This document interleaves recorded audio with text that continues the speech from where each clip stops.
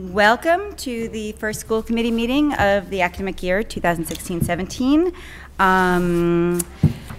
Cindy Starks will not be with us today. She has unfortunately broken her wrist, and we wish her a speedy recovery. Ms. Johnson is also not with us today, which means we will defer our discussion of monthly reports and financial issues until another meeting. We have some artwork today. We have over here, we have, we're going to the zoo. Preschool 1 had a roaring good time with our zoo theme. The preschoolers enjoyed reading books such as Goodnight Gorilla by Peggy Rathman and Going to the Zoo by Tom Paxton. This display represents several animals that we incorporated throughout our zoo unit.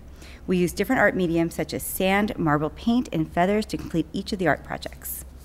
Moving over here, we have the group of strawberries. It's artwork by PS2, Ms. Ferranti's class.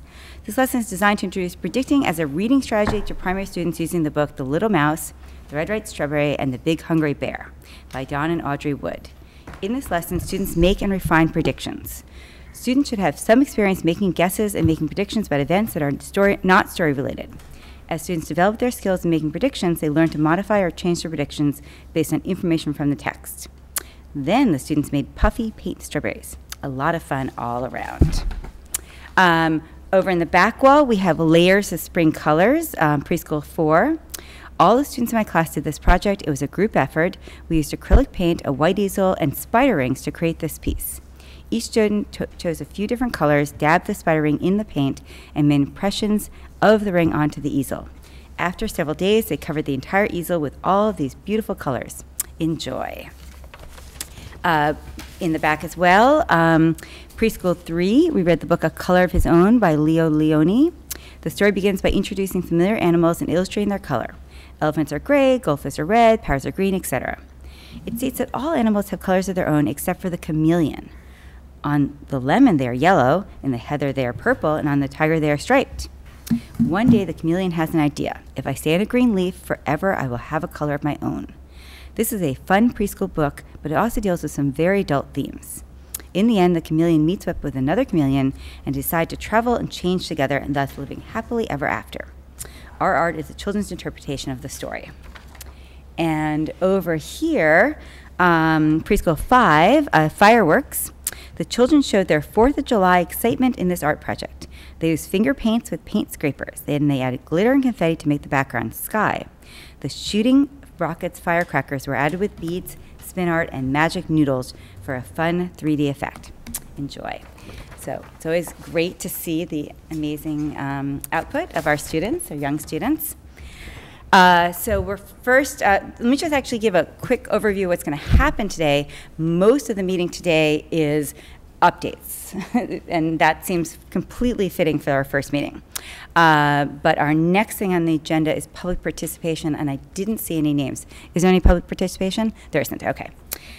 Okay, so, oh, actually, so we have a slight change for the report about the building projects. Is that, I'll turn this over to Dr. Bodie. Well, we could just go right into the superintendent's report. Okay, were we going to do? Yeah, okay, but if I was planning to start out with just an opening day, but this evening, Rob Usala, who is our owner's project manager for the Stratton project, for the Thompson modulars, and now for the Gibbs project, offered to come and give you an update. And I said to him that, well, I was planning to do the update.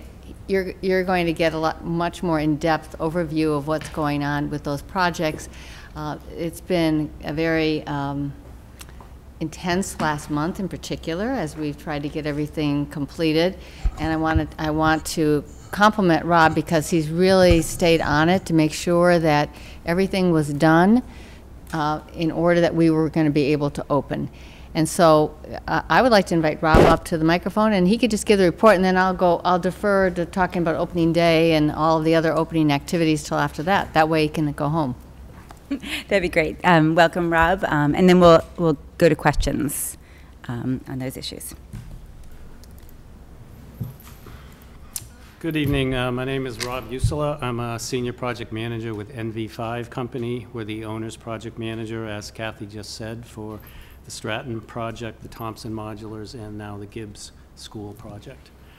An update on the Stratton School project. The modulars are open. On August 29th, a certificate of occupancy was issued by the building department. Prior to that, the fire department walked through, all the different town departments signed off. And so they got their occupancy permit. On the 23rd of August, all the materials that were being temporarily held in the gymnasium, the cafeteria, and the kindergarten rooms up at Stratton were moved into the new modular classrooms along with all the furniture. And then the next day, on the 24th, the teachers were allowed in to set up their classrooms and be ready for school. I want to thank the Arlington Department of Public Works as well, who built the temporary staff parking lot adjacent to the new modulars, as well as striped that lot and did a last-minute striping of a new drop-off area for parents and special education students in the existing parking lot in front of the Stratton School. In terms of the renovation of the school itself, the contractor G&R Construction is finishing up demolition inside the building. They've installed a new boiler. They're installing new hot water heaters. The new roofing has started. They're finishing up some abatement of some asbestos pipe fittings and some miscellaneous work inside the building.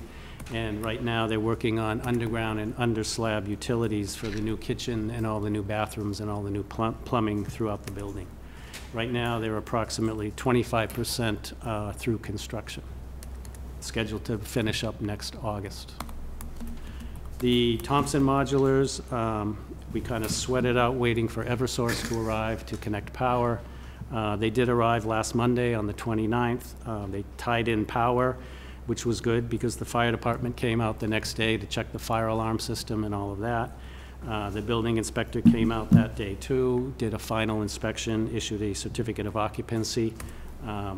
The mods were cleaned, the floors were waxed, and it was up and open for the opening of school. In terms of the Gibbs project, the designer selection committee of the Permanent Town Building Committee interviewed 4 firms on August 11th and narrowed that down to 2 firms, DRA and Feingold Alexander Architects. And after a second round of interviews, Feingold Alexander was selected to be the architect for the Gibbs School project. We actually had a kickoff meeting yesterday with Kathy and the Feingold Alexander team, their educational planner, and Eileen Wood, the interim principal of the middle school, was there in attendance too. And we'll be scheduling some additional meetings with department heads, some teachers, and parents to let them know as the design progresses what's going to be happening.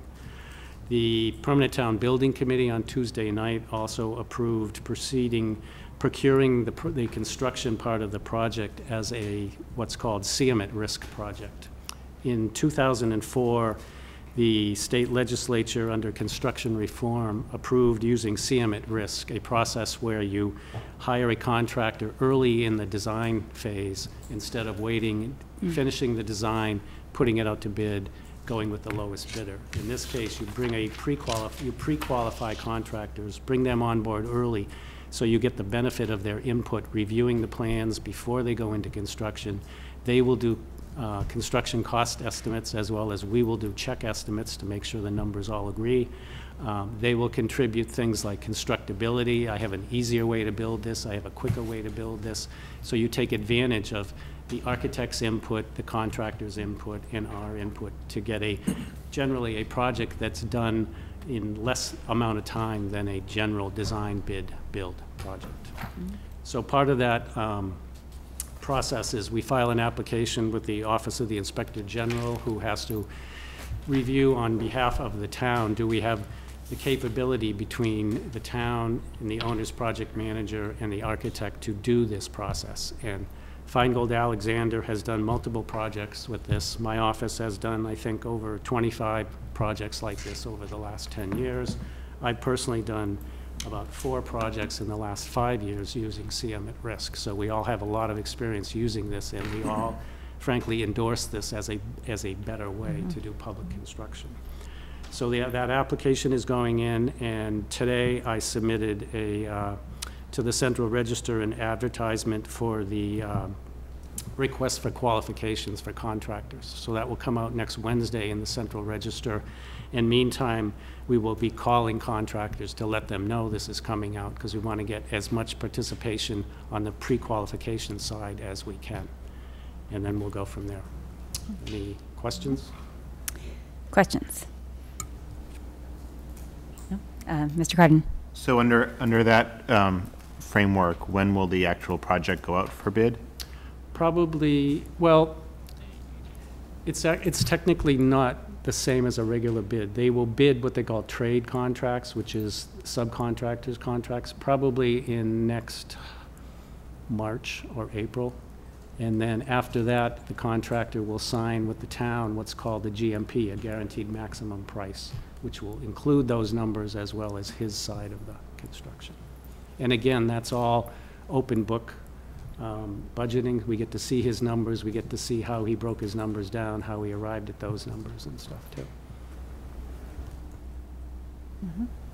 Yeah, I just have a question. So do you then use more than one contractor during this sort of pre-qualification, or is When it? you do pre-qualification, they like you to have at least 3. 3, okay. And then based on that, there's a pre-qualification kind of committee that will decide who's the best fit for the job. Got it. Got it. And after that, that's basically the only person you deal with. It's not like design, bid, build. It's not open to any contractor. You Right. have to be pre-qualified to go to It's the one of next those. phase. Got it. Yes, Mr. Thielman. Could you just give us the sequencing of the projects, when the construction actually begins? I just want to make them The clear. construction for the Gibbs will begin probably next June. Okay. And then the Thompson, do we have a plan?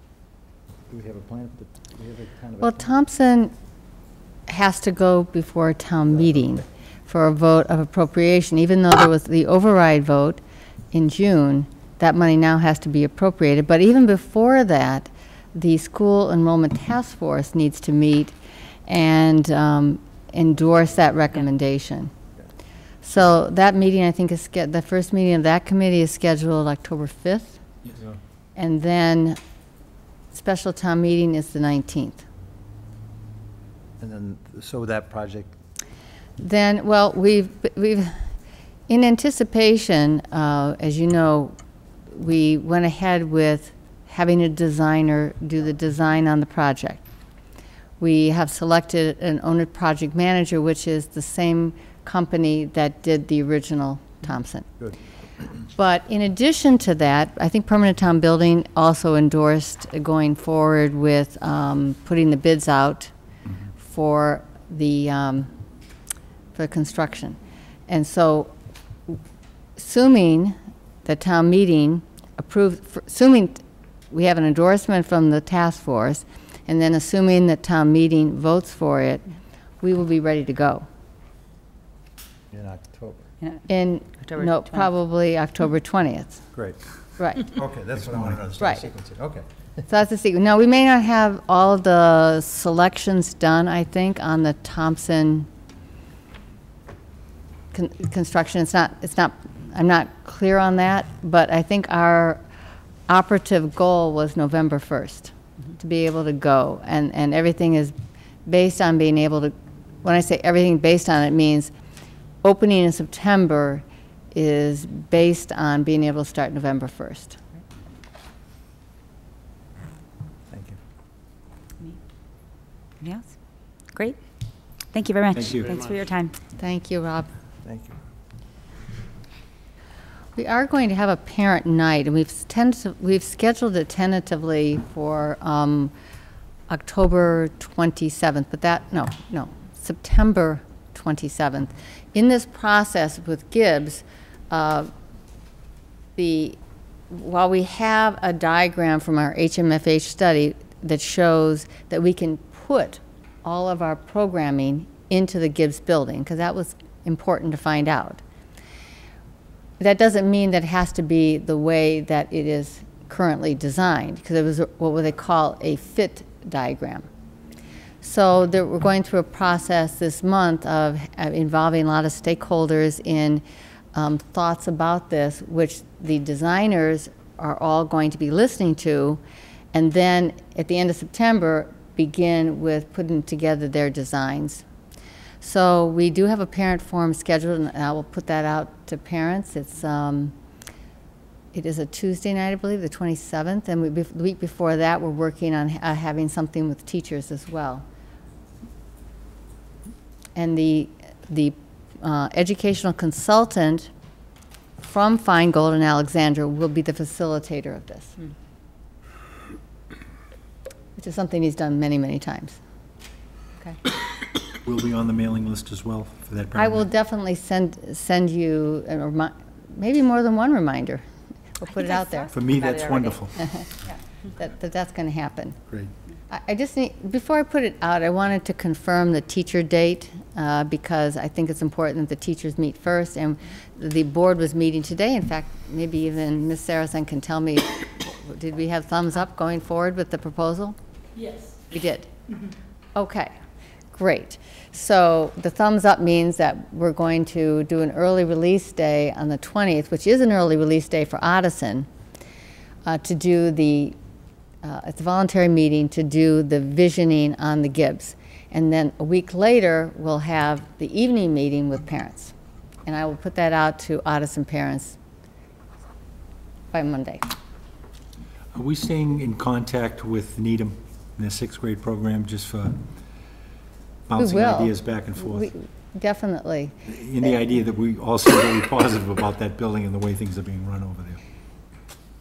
That was an existing building, Right. just like Gibbs is an existing building. I think I had, God bless you, we had a lot of important ideas that came up from that meeting, and during this month, I'm going to, circle back with the principal just to talk about some takeaway ideas and some suggestions as we try to think of how to be creative with the space.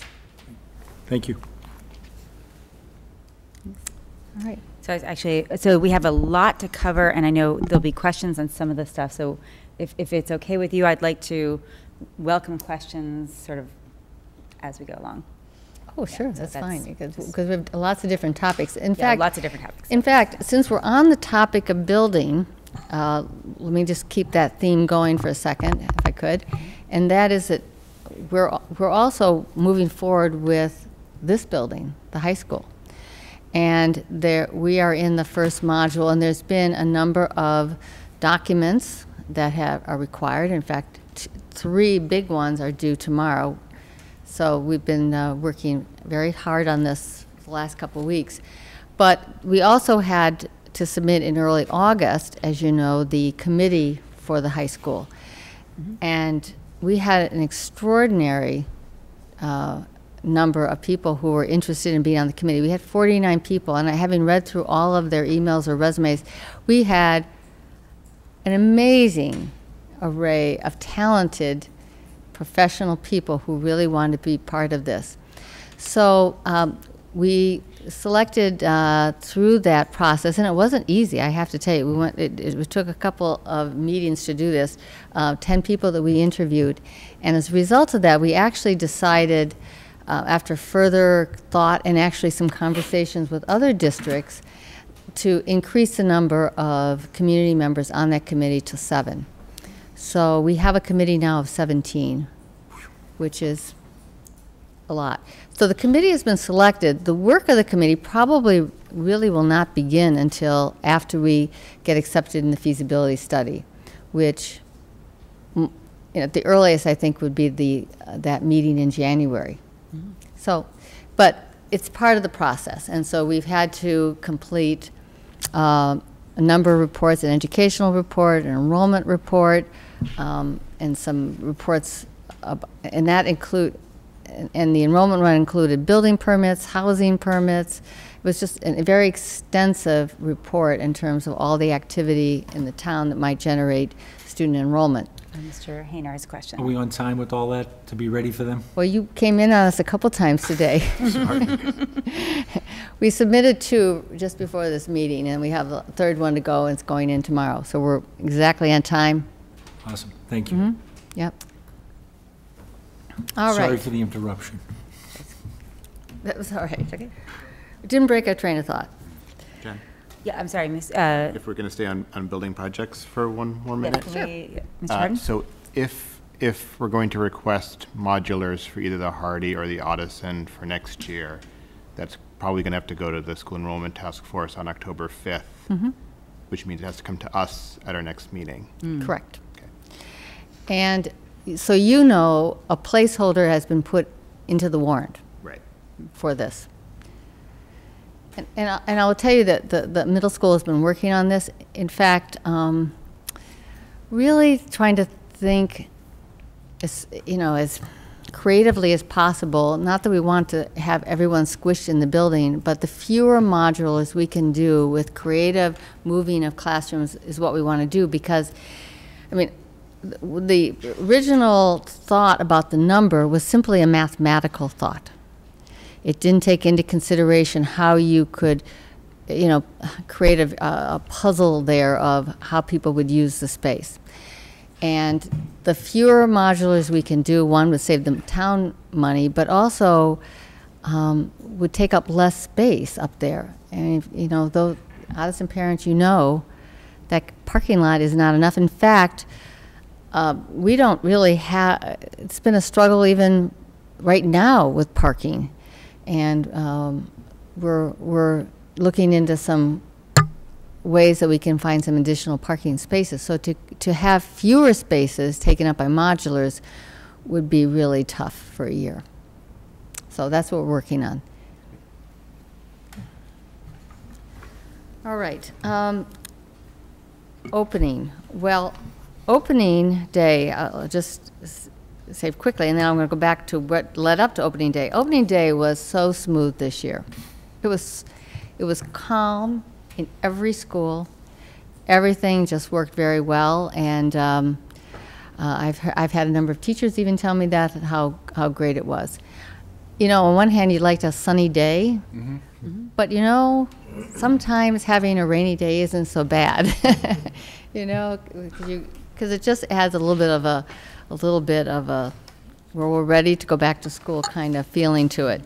But it went very well. We had no transportation glitches. We really had virtually no issues at the start of school, which was terrific. But you don't get there without an immense amount of preparation. And I can tell you, having been in the schools over the last couple of weeks, teachers were in the schools everywhere, setting up their rooms, and particularly at Stratton, because all of their classroom materials were either in long-term storage somewhere, or the boxes for opening had to be unpacked. So they were there for almost a couple of weeks working on this, and they did a wonderful job. But I think that's true all over the district. Any school you went into, you saw teachers there preparing. The Permanent Town Building Committee had a tour about a week before the teachers started coming back in, and there was a lot of construction things. You were there that day earlier. They were walking around, and it looked like a place, and a little worried that it wasn't going to be there. I went back a week later talking to Mr. Hanner about the mock town meeting that we're going to do with the third grade. It looked like a brand new school. Everything was there, really looked nice, and the teachers, the excitement of teachers coming back. Was. To their Yeah, credit, so. I'd like to commend them and you for all the work. Well, there was a lot of work all around, and I commend the teachers because they were such good sports about it, too. They're very happy. We have one more question. Dr. Allison Ampe. Actually, it was also a comment. I got to do the walkthrough for the families at Stratton, and it's gorgeous. Yeah. It was all set up. It looks nice. The rooms are very spacious. It's going to be hard It to was good. get them out of there next year. Yeah, actually, I agree. And ACMi has a lovely video on that I'm sure you can find on their website. So. Yes, I sent you the link to it, and I want to compliment ACMi on that, and also the Advocate Nick did a great job in giving a preview of Stratton, and ACMI did a nice video. So I appreciate the Advocate's press on that. I think everybody was there's a little nervousness, I think, out there about, well, what is this really going to look like? And it turned out, and I think on the part of teachers too, they were really pleasantly surprised to see what these rooms were. And in fact, they also were very surprised at the size of the rooms. That they thought they were going to be much smaller and they were going to feel very cramped. And I think that one of the things that Triumph did, the modular company, is put in cabinets, which wasn't in the original design, but it made a big difference in there. So it was terrific. The building at Thompson was already a building, and pretty much that was ready to go, except it was just touch and go, getting electrified. Yeah. Rob didn't share this tonight. There was an issue about getting the electrical connection. Yeah. And Eversource finally said they would be out on the 31st. 2 crews showed up on the 29th. Didn't know what they were supposed to do. Ruthie Bennett, the town's facilities person, told Karen Donato, the principal, go stand in front of the truck and don't let them move until I get down there. And when she got down there was Karen out front. They got it all connected and everything worked out well. Nice, nice. Yeah, Rob raced down to make sure that they knew exactly what to do. So it worked out fine, and then they came in, and that one was a little bit closer to the edge than we would have liked to have been, but it worked out fine. So all in all, it was great. But the other pieces, and you're going to hear the report from Rob and how many new teachers we have this year. It's a little bit more than we've had in the past, and he'll talk about that. But the week before last, Marie Janiak is our mentor program coordinator, and she ran again this year just a terrific program for our new teachers. Primarily that week was our elementary teachers, giving them a deep look, as much as you can have a deep look in that amount of time, of the curriculum in key areas. And then we had an opening day meeting for new teachers, and thank Jeff, who both came to that meeting, and also to the opening day on last Wednesday, and he just did a terrific speech. So thanks, Jeff. If I may, he made me want to come back and teach. He was very welcoming. He mixed a little humor with it and a lot of strength. It was well done. Yeah, well, it was very well done. So, so we had the opening for teachers, and then as I said, on Wednesday we had our usual opening ceremony, and had a video, which Laura had heard the speaker, Jamie Kaseup, who is the educational guru at Google, and it really played into a lot of the themes that we've had. But interestingly, when we finished the opening day, everyone went off to grade levels or to departments, and special education had a guest this year, and maybe you'd like to just talk a little bit about Tom Hare, because he is really quite a very well-known person in the world of education today. Right, we were lucky to have Tom Hare, who's a professor at the Harvard Graduate School of Education, but from a special ed perspective, more importantly, he used to be the director of the special ed programming under President Clinton, so he had a unique perspective on both.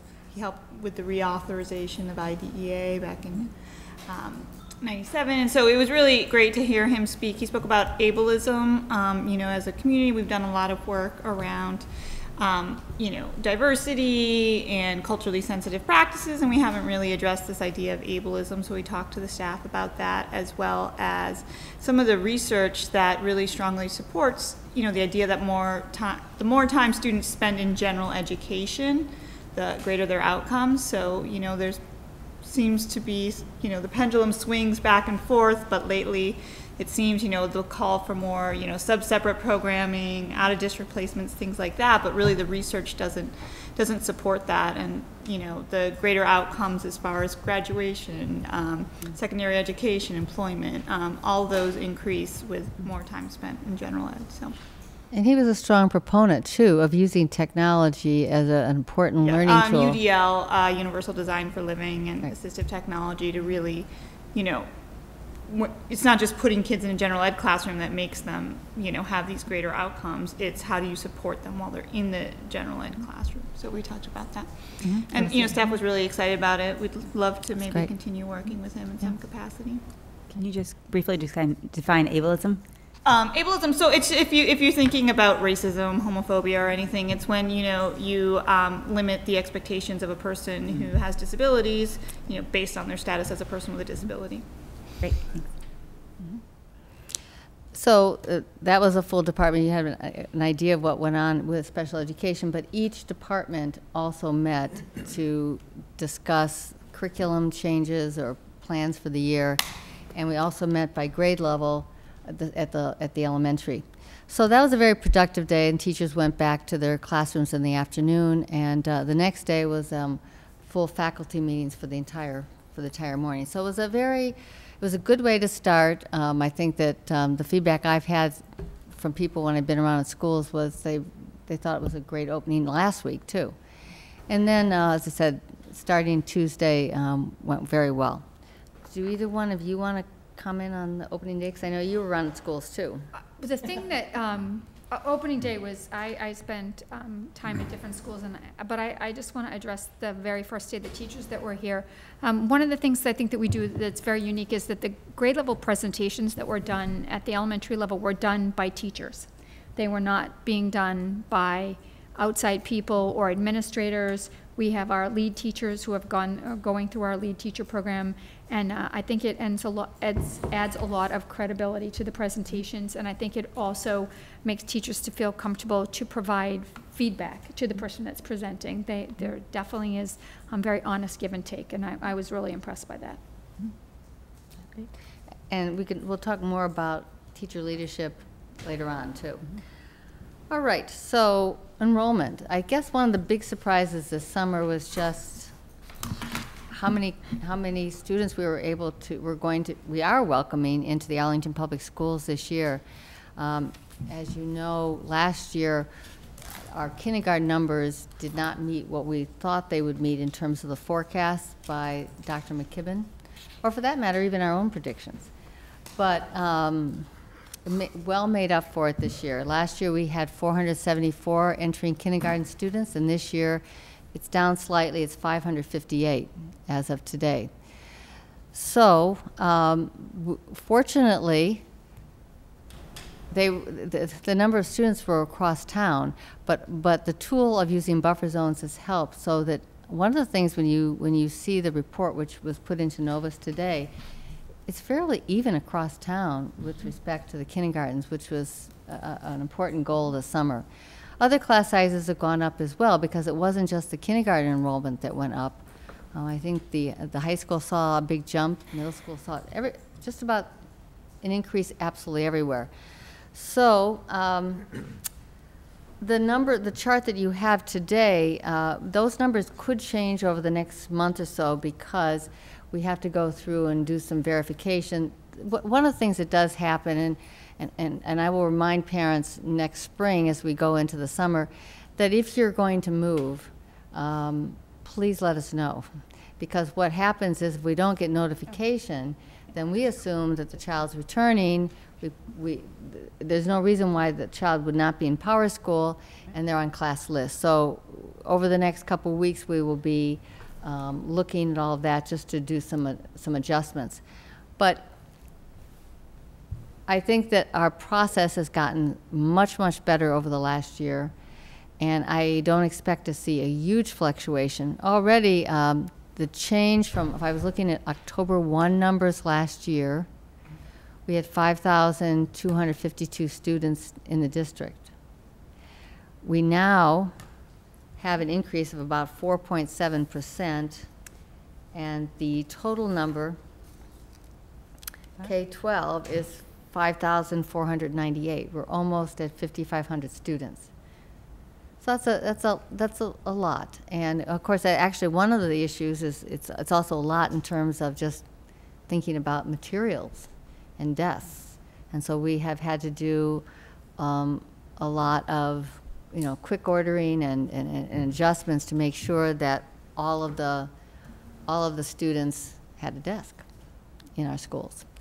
But I think we've succeeded in that. I think we're okay. Mr. Hayner? I've talked to Dr. Bodie about one of my concerns about the issue of full-time aides in the kindergarten. I appreciate the economic factor in this, and Dr. Bodie has to look at balance both, and I shared with her, I'm more into the education aspect of it. The kindergarten is a unique place. It's where you make the prescription for the next 12 years. And the kindergarten teacher spends most of his or her day assessing, and it has to be on a one-on-one basis. I really feel that the importance of having full-time aides, good people there, to give the kindergarten teacher the opportunity to do that work successfully. The investment there, to me, can be show results in mitigating or dealing with special needs and other issues coming on. So I would ask the committee to consider it. Dr. Bodie has been very good in sharing the input, and I again appreciate her need to balance both the educational and the economic aspects of it.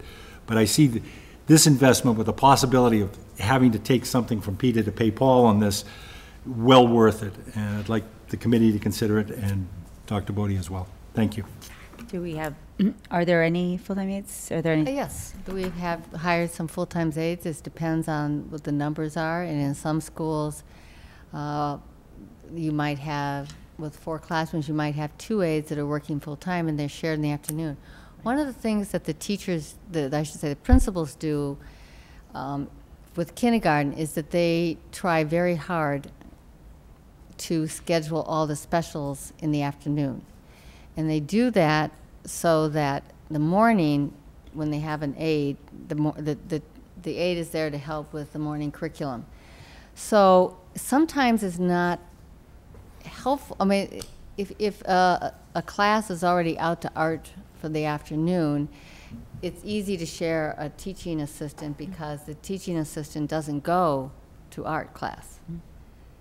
So we have looked at this very carefully, and we will continue to look at it. I mean, we're still enrolling students.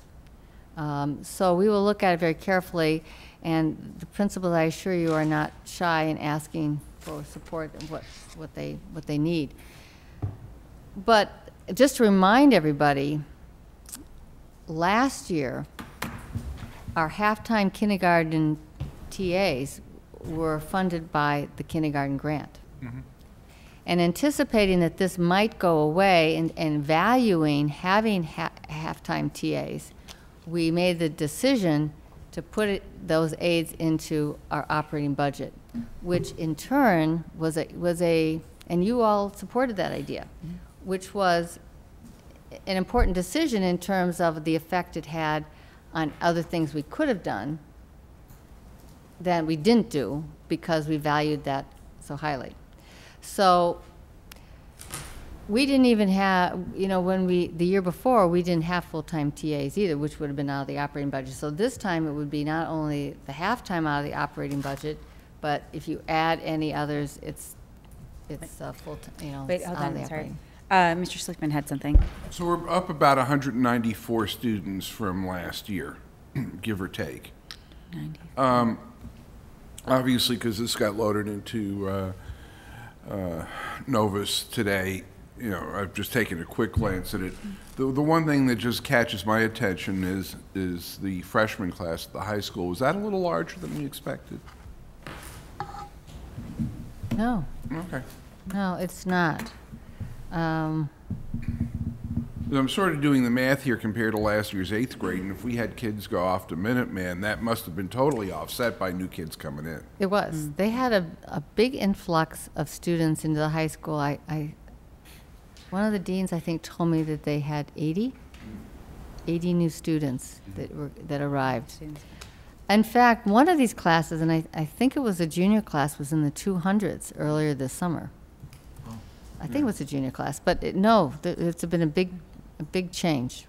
So we had 336 in the 8th grade last year, and we're showing 383 oops, no. No, 338. 338 in the freshman class this year. So we have 2 more kids this year in grade 9 than we had in grade 8 last year, and I'd assume we sent our usual 30 kids off to Minuteman. We did. Yeah, no, we had a big increase. It was across the whole district, these increase. And today I came in, I met a young 10th grade girl who, she just started and was lost. She was new to the school too. So I mean, it's not even just the freshman class, it's just across the board. I know that they've had a number of new students. But overall, I would say that I'm pleased that we don't have any super large classes. I think we've, this year, compared to what happened last year, our highest one right now is it did creep up a bit in one class at Dallin. But overall, it's not as bad as it could have been with the increases. Okay, Mr. Hayner, I have one more thing. I just wanted to mention that 84 of those new students, Mr. Schlickman, are in the kindergarten alone. Right. Okay, Right. and if going forward, could we have down at the bottom the capacity of the buildings, what they're supposedly supposed to be? In other words, well, it's Well, what the building was supposedly built for. I can do that. Thank That's you. not an issue, but I'm not sure it's that helpful. And the reason why is that when you talk about the design capacity of a building, you're talking about your assumption of the number of students in a classroom. And that's how MSBA does it. They assume, so for example, when we get to the high school, when we go through the enrollment process, they will assume that I think it's 23 is that they would have for a homeroom. So when Elementary's you get the bigger though, isn't it? design number, it's what the assumption was per classroom. Now, does that mean if a classroom was designed for 22, that 24 is, you see, therein lies the issue. I think it's, especially at the Audison, it's very important. We've exceeded MSBA, our needs, and everything else at Audison right now. Oh, we have, and I take my hat off to the our new principal and the whole staff this summer trying, and with a lot of people at this table helping with this as well. Just thinking about how to redesign what we needed to do in order to get another half cluster of the 8th grade in. We went through multiple draft plans. And so lots of compliments to, well, I was going to get to that, but I'll say it right now, to our maintenance department. The number of projects we did this summer was astounding, and they got them all done. And Addison's a really good example that the whole mezzanine area where art was, where art is, had to be reconfigured, so that's where the half cluster is for 8th grade. And so we had to change where the lab was, we had to get a sink in, we had to redo the rooms, move some programs downstairs, we had to move special ed. So there was a lot of moving parts there in trying to figure out where everybody was going to be placed. Every inch of that school is being used very thoughtfully, I have to say. But it was quite a effort to, Laura's shaking her hands, yes it was, involving lots of people. Mr. Cardin has a question. Yeah, so I just, counter to what Mr. Hayner said, I think we have to be very careful about when we put out numbers that they be good numbers. Yeah. And we've had, so many different numbers about capacity of school, design capacity. There isn't, for a lot of these schools, there isn't one number that we can point to as the design capacity. And even if you do, if you take Dallin, for example, that school was designed with a computer room and a science room. Those have now been converted. So is the design capacity considering that it's supposed to have a computer room and a science room, or is it design capacity based on the number of rooms times 22 students? So I think those numbers are so uncertain that I don't really want to see them repeated in an official document over and over again.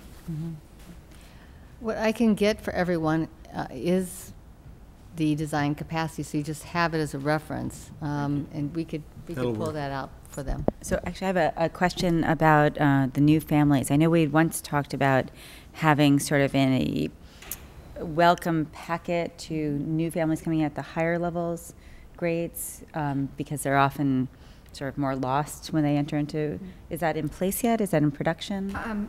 They're working on it, but because of the, as you heard, the number of new enrollments and having a new enrollment system this summer, that took up the vast majority of their time. But as that settles out, so we don't have that they'll go back done to yet. it. No. Okay. Well, Okay. I mean, we have some information, but not what, I should say, not what we'd like to have. Got it. There was a prototype back at the beginning of the summer, but one of the things that I guess we shouldn't have been surprised at is once we opened the opportunity for online registration, that's what how people have registered their children, and people are much more adept these days of, you know, scanning, uploading all of the relevant documents. So I would say the vast majority, I would hesitate to say what the percent was, but maybe I could say maybe close to 90%, Oh, if not yes. more, At if not kindergarten- more, at kindergarten, done we only all had- electronically. We So only they're had like not 30 coming people. into the registration office to get packets. Right, Right. right. So But we can that's, I send them have to out still. rethink this. Yeah, right. Yeah, okay, great. All right, so maybe it's a good time for Rob to talk about the hiring. Sure. I can come down here.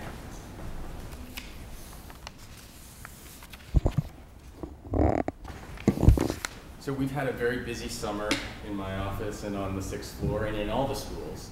The hiring starts when there's a vacancy, when there's either a new position or a vacated position, and we post the position. Hiring committees are formed at the schools or in departments, and you know, it started in the spring last year and it continues through today, where over the summer teachers would come in and participate on committees to participate in hiring, and the principals and all the special ed staff and coordinators and curriculum directors. So it's been very busy. So first we have some new administrators. As you know, we have an interim principal at Audison this year. Eileen Woods is back in Arlington. We have a new special education coordinator at the Audison, because we did have a departure at the end of the past school year. That person had been a team chair at the elementary level and has been in the district for several years. We have 2 new elementary special ed coordinators who are new to the district, and we have a new out-of-district special education coordinator that's Chris Carlson, who had been one of our elementary coordinators for the past several years. As of today, we have 57 new teachers, nurses, team chair specialists. These are positions covered by the AEA Unit A bargaining unit. It's a big number for this year. I mean, it's a little bit more, I think, than we've had in the past couple of years. 43 are replacing teachers who retired, moved to another position, or are on a full year leave. We have had some shifting, which has created some openings where vacancies occur and some people are moving from one position to another, such as the team chair positions. We had a couple team chair positions open up at the elementary, and we had people already in the district move into those positions. We have 14 new positions. Some are partial FTEs. We mentioned the half cluster at Audison. Those are 2 new teachers here, although both of those teachers had worked here last year as long-term subs at the Audison and had experience at the school and were well known and performed well last year in their long-term substitute positions. And we had some grade level increases and other FTE needs. Again, as always, we have hired from within. 18 of the people have been teaching assistants or building subs or substitutes in Arlington. Several had done student teaching and long-term substitutes, as we said. Dr. Bodiar also already mentioned the orientation and mentoring that Marie Janiak has put together so well. And really, it's Marie and all of the lead teachers and curriculum directors really work hard to make sure that our new teachers are trained well in everything that they need to be, as much as they can be, in a few days right before the school year starts. And these teachers coming in have varying levels of experience. Some are new out of school, out of grad school. Some have taught in other districts and have a little more experience. I have a breakdown of new hires by school. This is changing a little bit day to day. We still have a few open positions that haven't been filled yet in the AEA bargaining unit. We've also hired a lot of new teaching assistants, behavioral support personnel, tutors. This number is actually updated, but it's not updated on what you have, but I think as of today it's 38 new people, and the hiring process continues. Teaching assistants are always hired a little bit later, just because it's just a it's a more volatile position. A lot of the people in the teaching assistant positions have been studying to become teachers, are licensed teachers, are looking for teaching positions, and as positions open up either in Arlington or in other districts, it creates an effect that we create vacancies and have to replace them. We have added a few full-time kindergarten aides, some class size needs, and building substitutes. As of this slide, 7 that I counted had master's degree, and others are in master's programs. There might be some more who have master's degrees now that we've hired. So we have very well-educated teaching assistants in this district. We also have a program for the past couple of years. Our special education coordinators have worked with local colleges to have a combined internship hiring process. We're hiring TAs as interns, so they're actually hired at a little bit lower salary because they're getting, it's part of their program, and they're getting a paid internship for the whole year to work in one of our schools. And we have several in the district this year through Wheelock College. And that's it. I just want to also, as always, thank everyone, again, all the people at the schools, all the hiring teams, and the principals and curriculum directors and special ed coordinators who work so hard all summer to get people in the district. The people on this floor who do a lot of work. Our payroll department has been very busy. As you know, we have right now an interim payroll manager, an acting payroll manager, Connie Russell, who's been in the payroll department for several years, as Julie McLaughlin retired at the end of the last fiscal year. And we have 2 relatively new payroll people in our department, Mike Troiano and Vicky Sousa, who've been working, they've all been working very hard, long hours.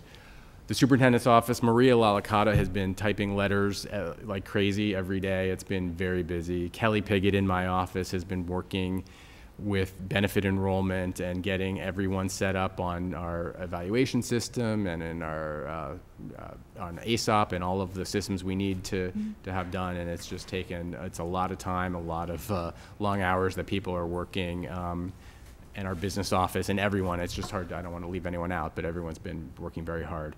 I also want to mention that we are still looking for certain positions. We have postings on our website for any open positions. We still have a few teaching assistant positions to fill, so if anyone is watching and knows people who are interested. The other thing we really are looking for this year are substitute teachers, substitute traffic supervisors, or substitute crossing guards. We do have a need for some substitutes in that area, as we're pretty much at capacity with our crossing guards all working at the spots, and we need some substitutes who would be willing to come in and work in those spots on relatively short notice. And then and those are just morning and afternoon positions. And there would be some training that you would get from Corey Retto in the police department, and substitute secretaries in our schools. We have a need for that as well. So if anyone knows anyone, let me know. May I?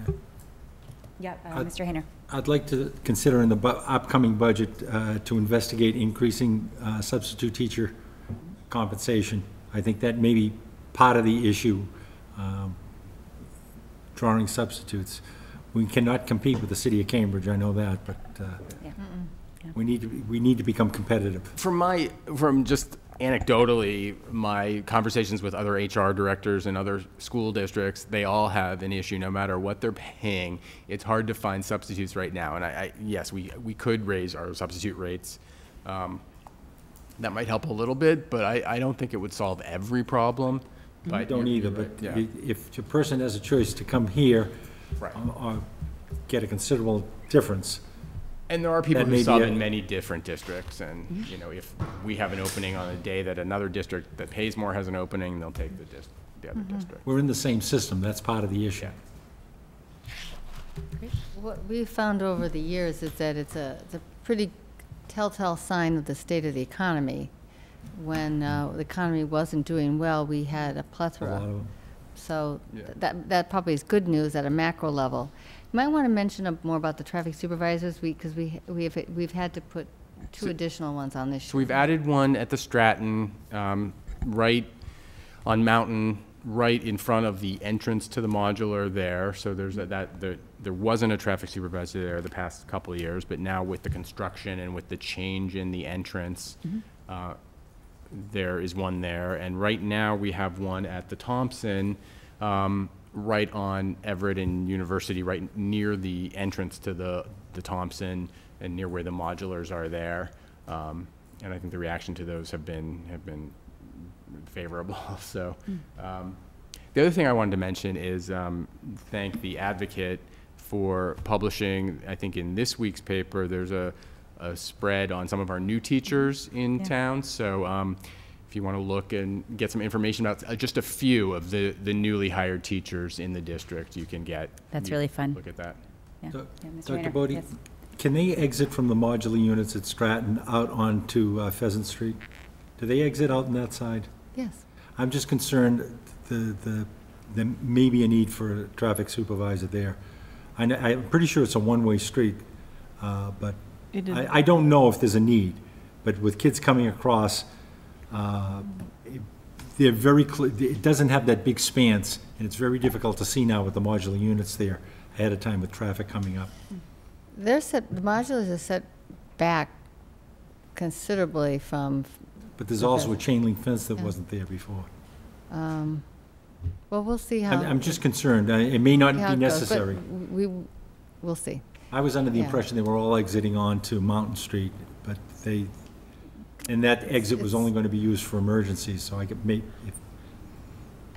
Well, plans changed over the summer in terms of absolutely. the whole, a lot of things about the project, but I'd we'll just see how ask you that to look, goes. I'd ask you to look at it, that's all. Believe me, I'm sure that we'll hear if it becomes an issue. But the Stratton one, or the Thompson one, we were initially going to be putting the person on temporarily, but it's so congested there. And speaking of Thompson, in terms of congestion and traffic, Mr. Hayner and I have talked about this a couple times this summer. One of the concerns, and this is probably one of the reasons why we would also keep the traffic supervisor there, at least for the time being. So when people are coming from the Medford area down River Street, to avoid the stoplight, they will take a left on one of the side streets and then come down Everett. So it's a little bit more congested than it would even be from the parents that are there. But one thing that we're also seeing at Thompson, and Officer Berteau and I have talked about it this summer. In fact, I sent you a copy of the letter that we sent to the Board of Selectmen to have the Board of Selectmen consider making Purcell, which is a one-way street between Everett and North Union, one way going east. Mm-hmm. I think that's how it probably should be anyway, but as we potentially face all of this new construction at the back on the North Union Purcell corner, I think to consider having it both ways would be just a logjam. Teachers have to park along Purcell, and then if a parent parks along the opposite side, you barely can get another car down the center, and so that's a real problem. Yeah. So I think we're going to be on the agenda Monday. That's my understanding anyway. So we'll see how that goes. Hold on one second. Mr. Cardin? Just going back to the hiring report.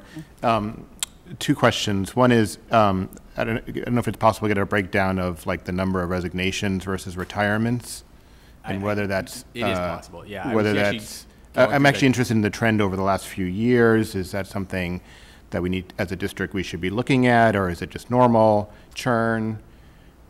So actually, Nick sent me an email earlier this week asking me for the same information, and I really was trying to hadn't had time to really do a deep dive into the data. And this afternoon, I spent a little bit of time looking at it. I don't have we had more resignations this year. You know, if you look from the past, from the beginning of last school year until the end of the summer, we're significantly higher in terms of resignations than we were in the same comparable time period a year before.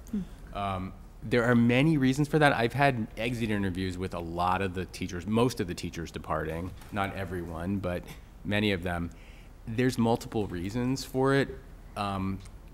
It's kind of a coincidentally, this year we've had several teachers who have moved out of town because they're either trailing a spouse who's being transferred or getting a different opportunity in another state.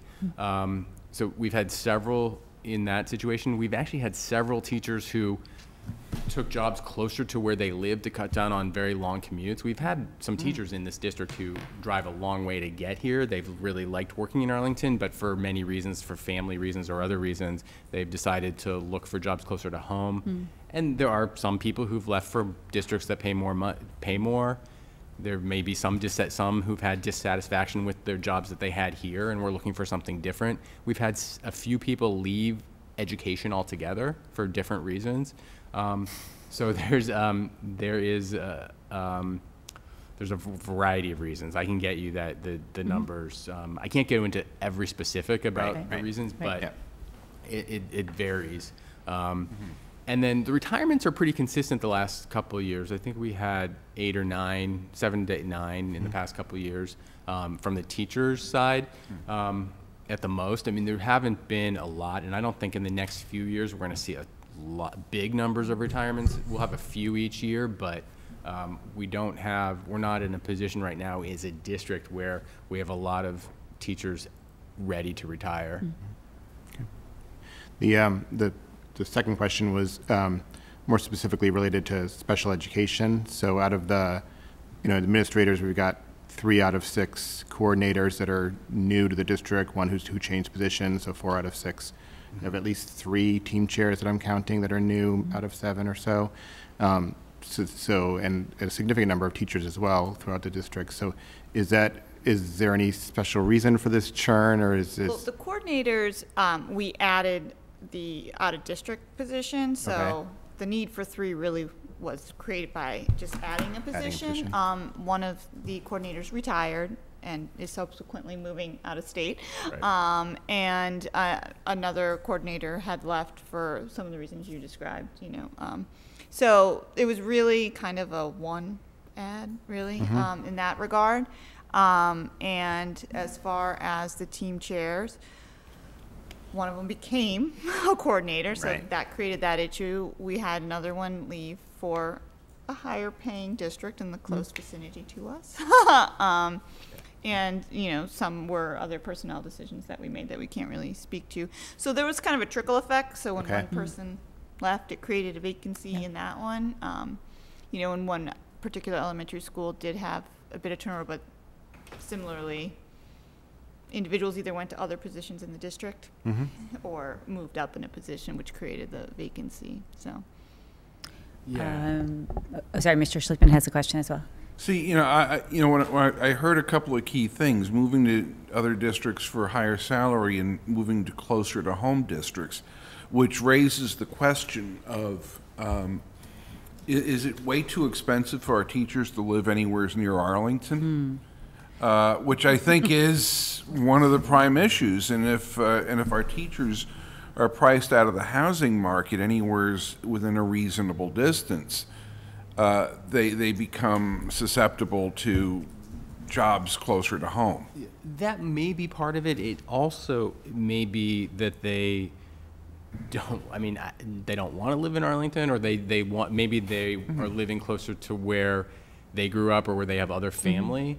I don't know for sure every detail. I just think, and I think there are several of these people who've worked in Arlington for several years because they liked it here, they liked working here, and because of where their families are, in terms of if they have young kids or whatever, they've decided that now it's become too much for them, and they are set. They live where they live, and they're comfortable. I think there's multiple reasons. It might also be that there are some people who would like to live in Arlington who can't. I mean, that's probably valid.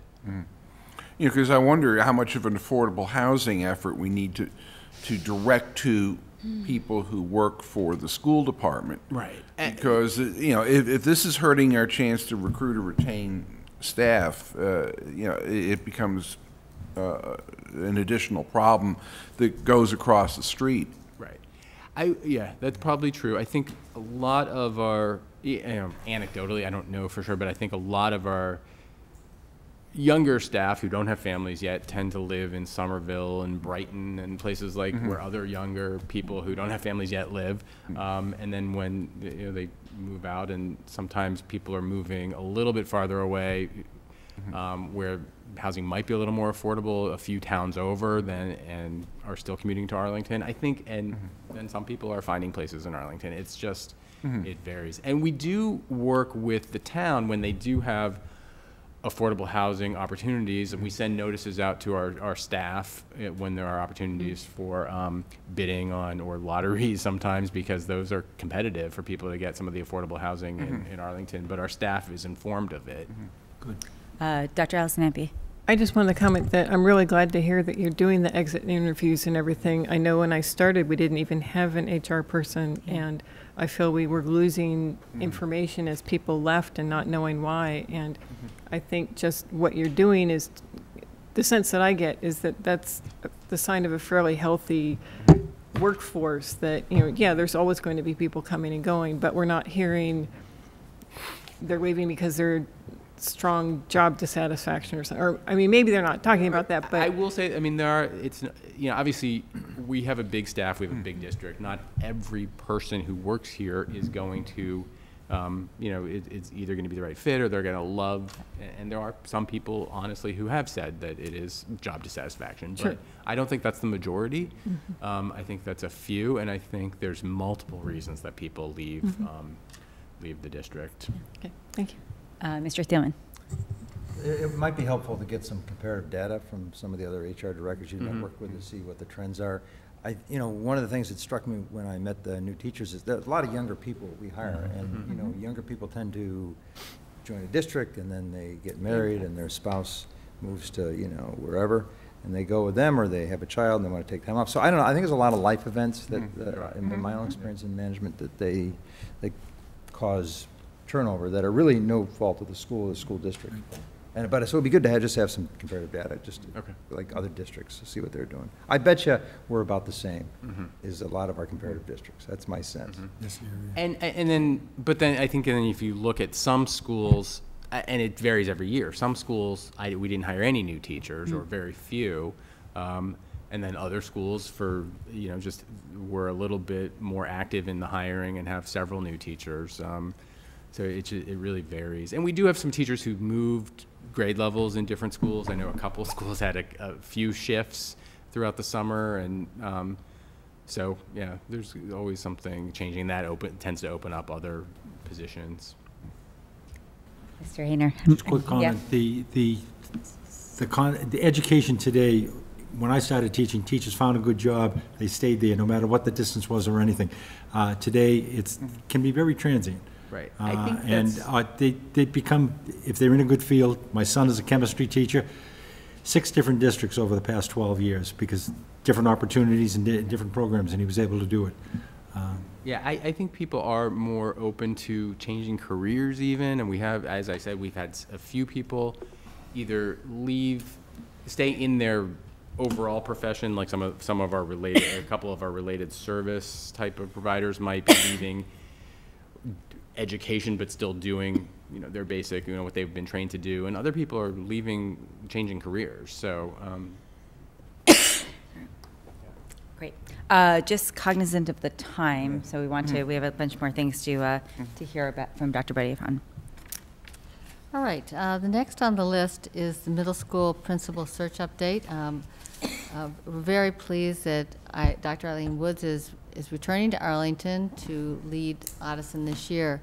But we will be planning for a full search for principal.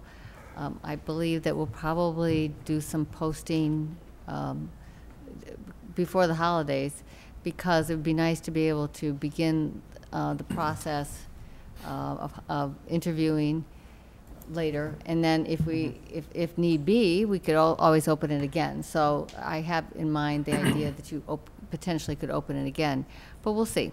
I think we're in a very strong position in attracting a great candidate.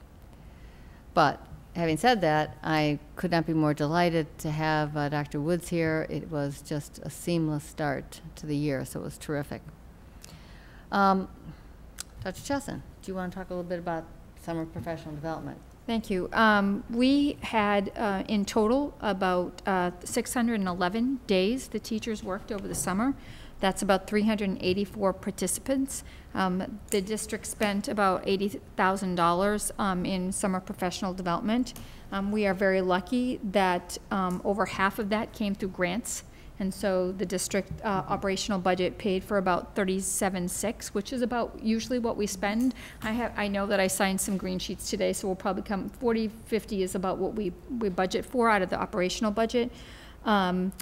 Some professional development of note is we have 14 teachers that began a teacher leadership program. And that will be a graduate level course that will go throughout the year for teachers that are looking to be remain in the classroom but still be leaders in curriculum areas. We also had a beginning of a safe and supportive schools task force that started this summer that will also be planning all throughout the year and looking as how we create a cohesive plan, K through 12, for safe and supportive schools. And we also had the leadership teams of each of the elementary schools came, and varying numbers. In some schools, they only had like 2 teachers that were available to come, but there were several other schools that had 5 and 6 teachers who came, and they worked as a team and went through a workshop on how to create collaborative teams that can move a school forward, and we'll be working with the consultant to various degrees throughout the year. So I feel like between the new curriculum we have, and we have a new math curriculum for K-1, we have new science curriculum for 4 and 5, we have redoing the reading and social studies to have integrated units at all the grades, that there was quite a substantial amount of work that was done this summer. And the administrative team also went through professional development this summer. We began our 10-hour workshop on cultural competency. And I think everyone agrees that it's been terrific, terrific program. So that is, it was a very busy summer. There was activity everywhere, and not to mention the activity of professional development, just the use of our schools. Every year there's more and more activities going on. And in the activity column, there was just so many projects. I don't think I'm going to read them all because there was just so many, but I think this was put into Novus, wasn't it? You've seen all those projects. It was a substantial amount of work. This was our first full summer with the facilities department, and I have to say it has gone very well. Everything was so organized and laid out in a very planful way, and projects got done. It was quite an amazing project. In this building is the preschool. We were able to convert one of the classrooms downstairs, which actually one of the areas which had been offices, into another classroom, which is something we've needed for a while. And also I'm just going to hit a couple highlights. The new track was installed. And unlike our experience with putting the other turf down, people were pretty good about not walking on it, because that was a little bit more sensitive. And again, at Dotteson, there was just an enormous amount of work that was done in terms of getting the school retrofitted for having more classrooms. One thing that has always been an issue at Bishop is the drainage, and we've really made some headway in that, and that's actually sort of a combination of facilities and DPW. So there's just been a lot of things that have done, and green activities as well, in order to improve the energy efficiency of the buildings. So I think it went well, and I think in part it went well that we began the planning of it in January, and really had a schedule that we held to from the very start. Oh, sorry. Dr. Allison Ampe. Yeah. I see that there's an item mentioned, remove trees and tree walls that were an obstruction in the Hardy Playground. Has the equipment been repaired at the Hardy Playground? Yes. Great. That was one before. Actually, I have a question about Hardy. Are we now done with the envelope repair? I mean, I know that this has been a big issue Yes. with things leaking through. I believe the last of it was It's the done. last of it is done, okay. Yeah. Yeah. Great. All right, so we've talked quite a bit about all the other building projects. So, to technology, and then I actually have some things that are not in here that I wanted to just mention. So August 24th was a very exciting night at Audison. Sort of, if you build it, they will come. I think we were all quite surprised about how many students showed up for the BYOD night. We had hoped that we would get at least the same number that we had last year, which was between 60 and 75. And actually, the first night we had 160 people. At one point, there was a line going out the door. But what's even more impressive is that we're up to 325 students who have made their choice at Audison to bring their own device. And we have more being added every single day. So that was really exciting. I think the way we did it, where we started out with one cluster at Audison and then expanded that to the 6th grade and then expanded that to 6th grade BYOD and now have added BYOD for the entire school, has really helped parents to see the benefit that technology can have for their students. We also opened up BYOD at the high school. Because high schools, we're not filtering the kids coming in as much because they can get on the guest network. We found out that, which I didn't know as we were in the process of doing this, that last year we had about 450 students that accessed the guest network on a regular basis at the high school. So what was happening is they were coming in with wireless devices, some phones, some iPads, some laptops, and they were accessing the guest network. Yeah, I was just going to say, doesn't that limit them to be involved in the classwork and stuff like that? No, I mean, I didn't mean they're doing it during class when they're No, not I meant supposed to to be use, doing stuff. no, I meant to use the device for classwork and stuff on the guest network. It limits some of the things they can get at, and it's actually getting more limited. So this way, they have to want to go on the AirPlay network, which we can then control and sort of monitor. And no, we've cut out video totally from the guest network. So if a teacher is having students watch a video on YouTube or something like that, they can't do that on their own device, unless they use their phone and they use 3G, which totally goes around the network.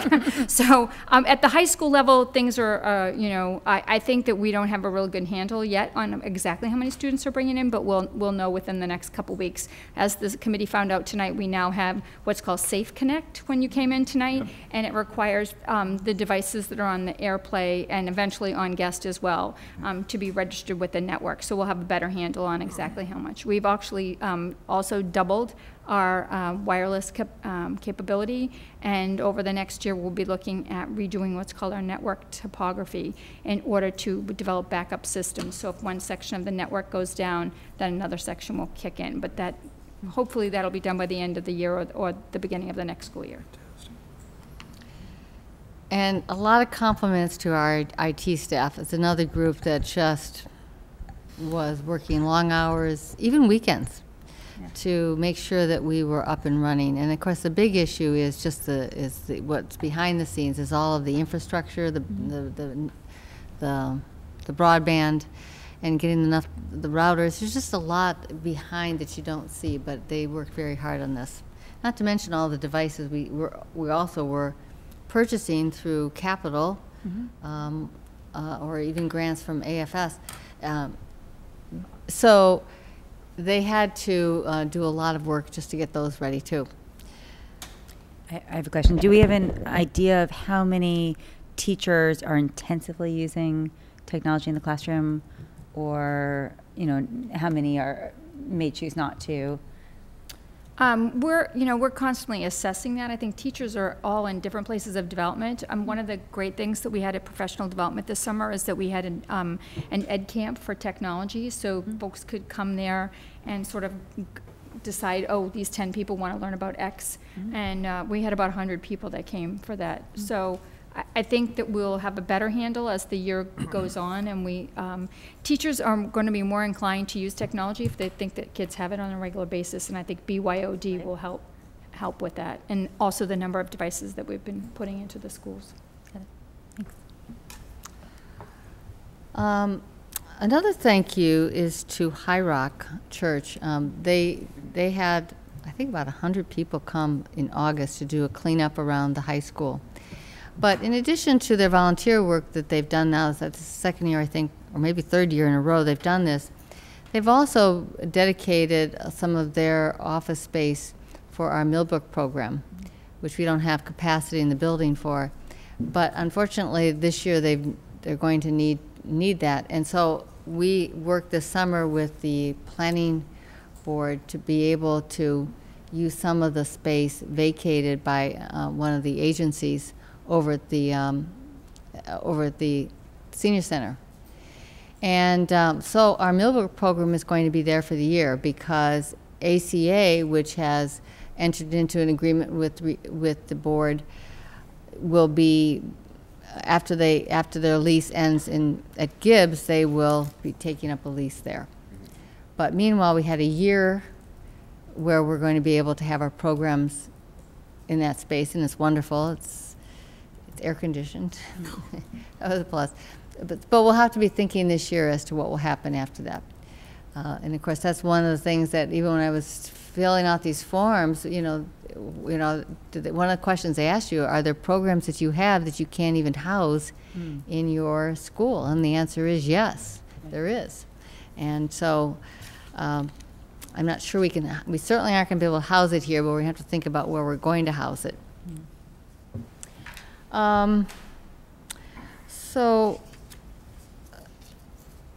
one of the things that I think that you're also aware about, and the high school is very proud, is all the different high rankings they've had in the last couple of weeks. But I think, the rankings can vary from whatever, a newspaper or a magazine is doing it, but the fact of the matter is, no matter which one it is, Arlington High School is being ranked very high. And in fact, we had a request today from a magazine to have another interview about what we do. So what we're doing so well, and it's really about the teachers and the students of what we're doing well. So I want to congratulate the high school, but it's really a K-12. The kids come prepared to the high school and are just excelling after that. So just a couple of other things. Speaking of our excelling students and our excelling teachers, one of the middle school teachers, Juliana Keys, sent me an interesting little note. And I told her I just have to share this with you today. It's actually sharing it with the community. One of her students went to Japan this summer. And one of the places they were visiting was the Osaka Castle. And this is a castle that happened to be commissioned by Toyotomi Hideyoshi, I think is how you say his name. But at any rate, when they arrived, there was an interview team from one of the news channels, they're up there, who were targeting foreigners to ask them questions about the particular person, Hideyoshi, I think it's Hideyoshi, for the Japanese TV. And they asked her lots of questions, and she knew the answer to all of them. And so I'm sure that she said they were amazed. But then that speaks to the fact that we do teach geography in our schools. And we teach more than geography. So she was telling her teacher how proud she felt that she was able to do that. And we had, as I was talking about opening, every principal goes through some kind of opening activity. We did it with our administrative teams. Everybody does that. And one of the things they were doing at Ottoson this year, and I just want to share a few things, they did this, what do you hope for this year? And teachers wrote down on these pieces of paper what they wanted to do, and they're on display in the lobby. I don't know if they're on display tonight, but I was reading some of them, and I just pulled a few off. There were, every faculty member did this, but it gives you an idea of who our faculty are. And so let me just read a couple of what they hope for. To listen, to listen, not just hear. All kids feel comfortable here. To really get to know the students. That all students feel part of a positive and caring community. Have students be excited. to inspire creativity and passion for learning. And there was just more and more of this type of comment. So this is what our teachers are hoping for this year. And, you know, they're starting this, and I'm quite confident that they will see the success in all of this as they go through the year. So I think we're off to a wonderful start, and it's really through a whole network of teaming. I mean, you just can't do this without everybody doing a part of it. And you've heard some of it tonight, but it's more than just those of us sitting here at this table. So anyway, that's the report. Great, thank you. Only about 12 minutes over, so it's Not bad. not bad. Next thing on our agenda is the timeline and process for the superintendent evaluation. And actually, the reason I put this on is just to have a discussion with you guys about what we want things to look like.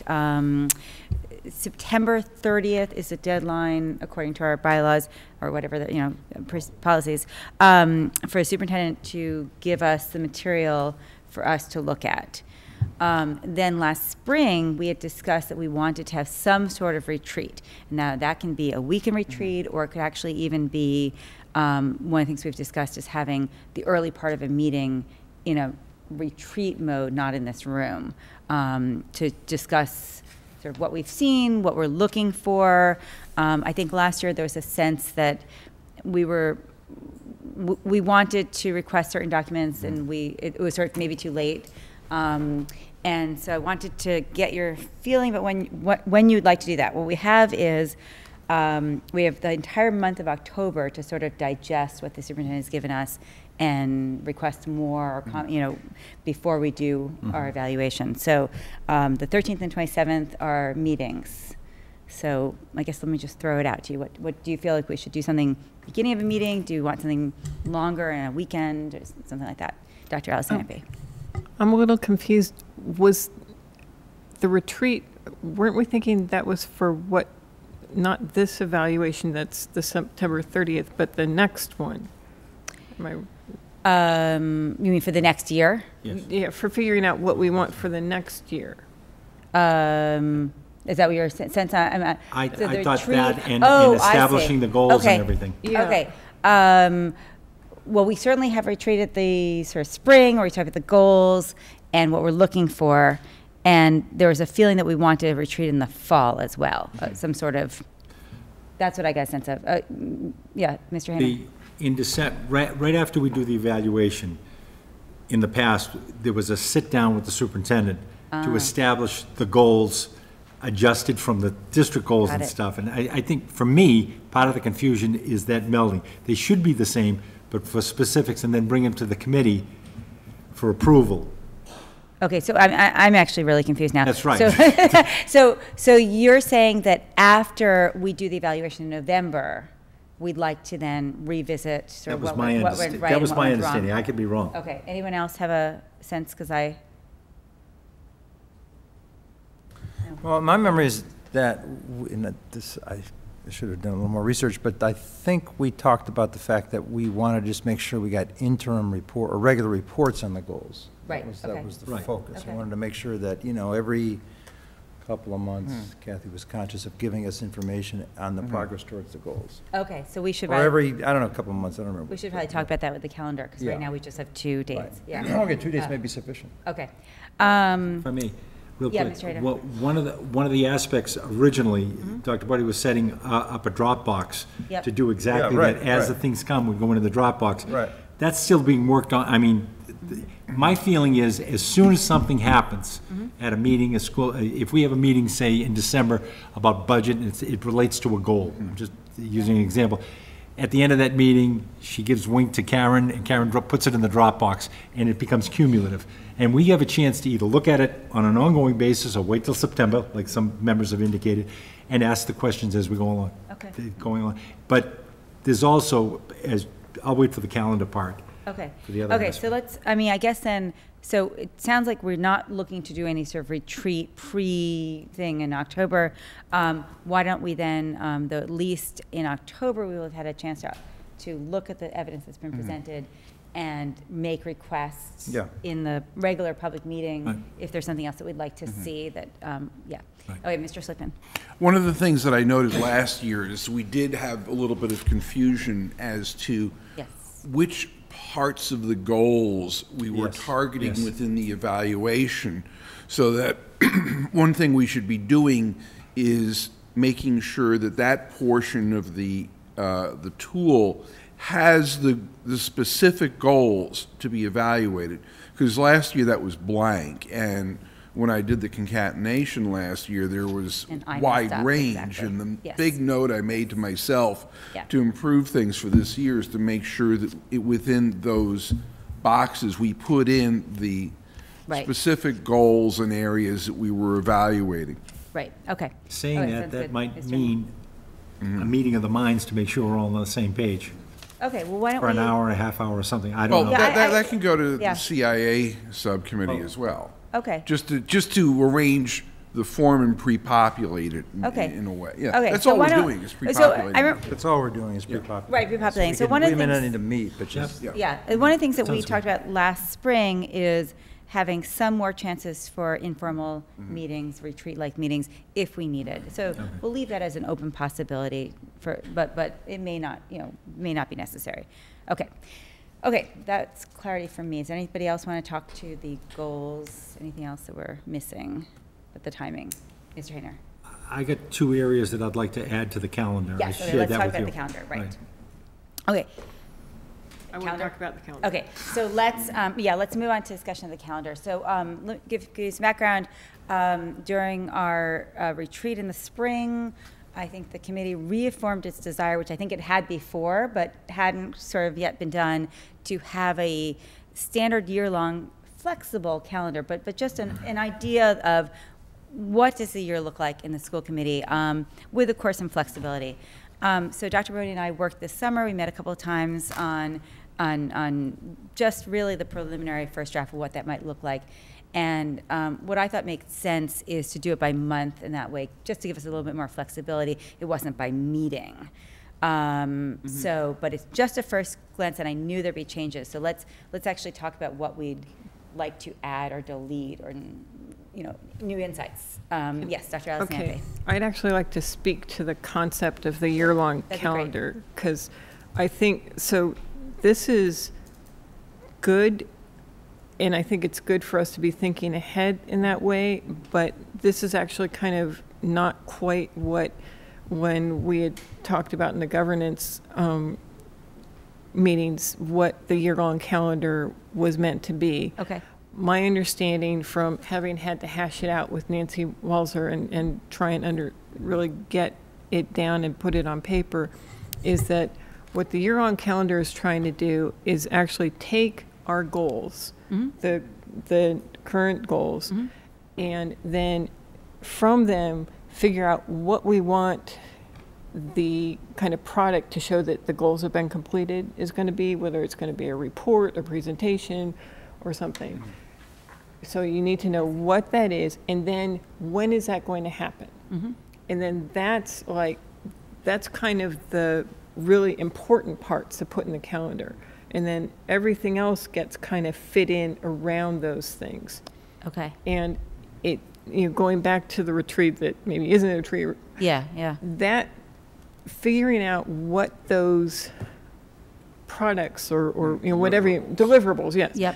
Whatever you want to call them. Figuring out what those are and when they should be done either could be something just done by the chair in consultation with the superintendent, or it could be something that we could discuss at a retreat.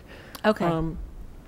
But so when I look at this is good, but this is actually much more in the weeds than Nancy would have us be. She was really looking for us making sure we're getting their goals done and that we're learning about them, and then you try and spread them out so everything isn't all due in June. Right, because then it's just crazy. Right. Actually, I did pass this by Nancy Welser, and she had she actually only had a small tweak to it. Okay. But that doesn't mean that you're not absolutely right, that her initial vision was something Yeah, really that's, different. this is how she was conveying it then. I think this thing is helpful for chairs, right? So this, we can still create a document like this that is sort of, since we have a rotating chair and there's new chairs every time to sort of, here's sort of basically what we do as a committee. But this other thing, I think actually just would take more conversation about what we want it to look like. And maybe that conversation happens in a subcommittee meeting or in a retreat. I mean, it seems like we need to sort of be in agreement about what that vision is, I think. Yeah, Dr. I think some of this may come out of a subcommittee or something like, of that nature, but could be even fit in here at different periods of the time. Right. It keeps the goals, we're not creating them in the late spring, evaluating them from the year before in November, and then it keeps us constantly thinking of the goals during the year and things of that nature. It doesn't have to be a long thing, but it might, out of a subcommittee.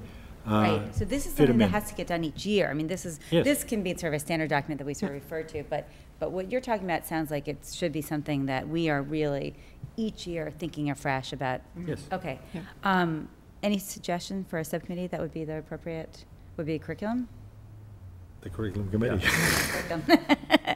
Okay, so why don't we task curriculum subcommittee to begin that process?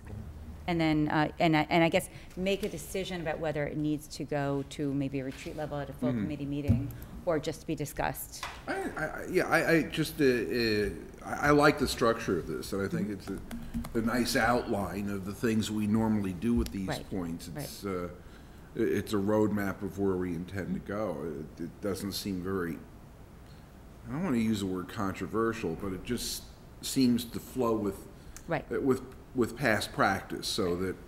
I think it's sort of, reminder of what we're What we do. Exactly. Right. Yeah, I mean, so I think this is fine. Okay. But you want CIA to, Come up with, I guess, we need to then talk about the process of what this year's, right? This is, I think, the suggestion that this year's goals, what we need to see from this year's goal, to understand how we're making progress on this year's goals. Makes sense. Yeah, I think that's something that CIA and should be. so we should sort of, come up with the Yeah. process to Yeah. review We this can- year's Well, goals. it's what the things, is, you look at each goal, is this one going to be a Yeah. report? And when is a good Yeah, time for that's that a great idea. report to be done? And that has to be done each Is year. it going to be? Yeah. And it's just, it's a way of making sure that those things are in the calendar, and then that they come up and we can go, okay, it's time to talk about, So whatever. And once it's codified, Yeah, we all know that it's coming at a certain time. coming, so, Those people that, also that any of the staff or the superintendent or anybody that needs to make reports, it's not, oh, by the way, Kathy, we need this next Thursday. They know it's coming. so actually, let me make a suggestion to this calendar, that we add something in this calendar for each year coming up with that schedule of what, Yeah. does that make sense? Yeah.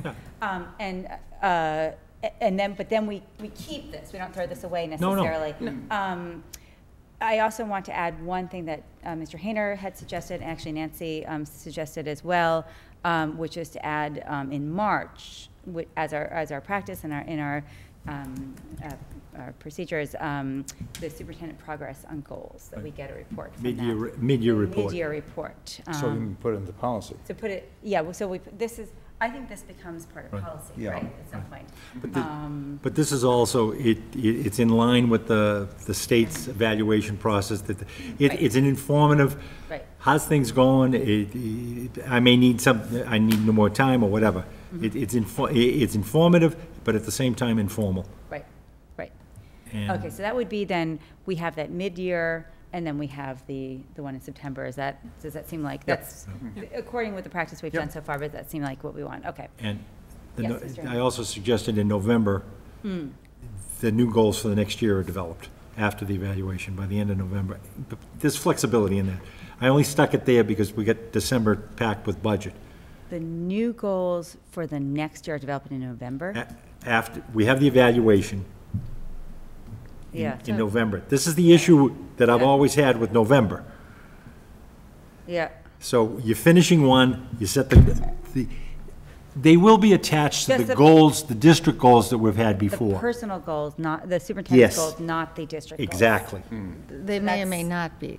Right. But we state them, we're clear. And it's that conversation that we have together, the one you and I have had individually about not the substance, but how it's communicated and aspects of things like that. Got it. Well, you know, Yeah. but I would, you know, the school year started, so you've probably already identified your, I mean, you've already probably identified your goals for the year, right? So you've, yeah, so We it's more, identified the This is for district the- goals Right. back in June. yeah, but even your Right, this goals. is for the next yeah. year, actually. This is The- for, right, this Okay. is then But jumping ahead. Jeff, this is the issue of Right. having an evaluation in November. Yeah. If we had the evaluation in June, Yeah.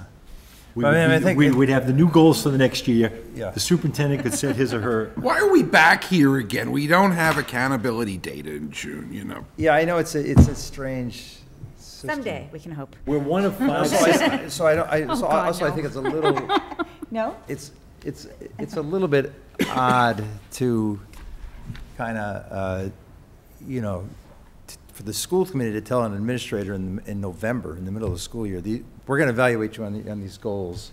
No, I think the suggestion is, these are the goals then for the after, even. Yeah, I appreciate that. but You know, that- there's but a that's- lot- large- But you're a but third of the there's- way through the year, right? But we're, in September, Yep. we're evaluating the superintendent on last year's Right. Right. goals. In November. We're halfway through the year, starting this year's goals. So there has to be some to say, either move them so that they're together.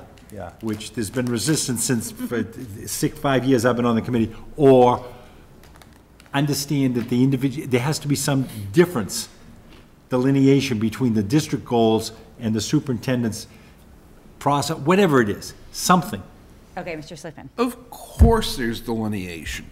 But, I mean, we have to be cyclical, and there are two points that we need to always have in mind as a school committee. Point number one is, if we're evaluating the school year, the previous school year, we can't do that while we're in the middle of the school year, especially because the accountability data that we want to look at comes after the conclusion of the school year.